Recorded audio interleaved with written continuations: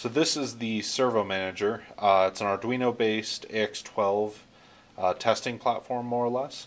It can set servo IDs and also test out goal position, so it can move the servo back and forth to make sure it's working okay.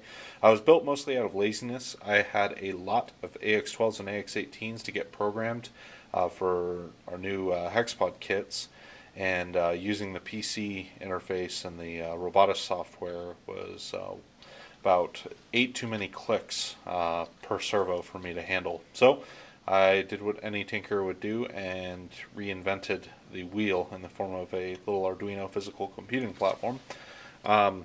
So right here, see, it starts up. We've got an LCD. This is an Arduino Mega with electronic brick chassis on it, simply because I had it laying around and it was easy to use. As you can see, I laser cut a base here and strapped in my power supply underneath there. So operation's dead simple on this. It was intended to be. I really just need something to quickly program servo IDs for me, but figure it wouldn't hurt to actually be able to test the servos as well before sending them out. And so here we've got an AX12 wired in.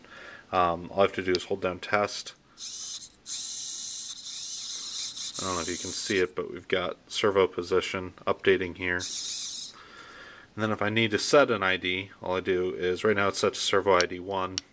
So here's 2. If I set the ID, I get a confirmation that it's set. Now I can test it with that new servo ID. Know that it took. And say I want not servo ID, but say 8. Servo ID 8. Going to go ahead and hit set ID from last. Servo ID is set. We'll test it. Working as intended. So again, mostly built out of laziness, but this will speed up setting IDs to AX12s considerably.